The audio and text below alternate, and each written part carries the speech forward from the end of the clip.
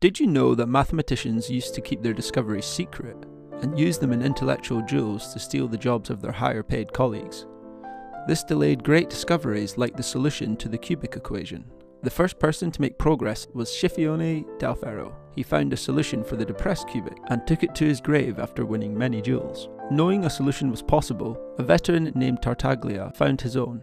Then for years, a keen admirer called Cardano, a physician by trade, begged and pleaded with Tartaglia, until finally he swore an oath to keep the solution a secret. Cardano actually solved the missing piece in the general solution, but he could not break his oath. Years later, by chance, he meets a relative of the late Del Ferro and inherits his notebook with a solution that predates Tartaglia's by a generation.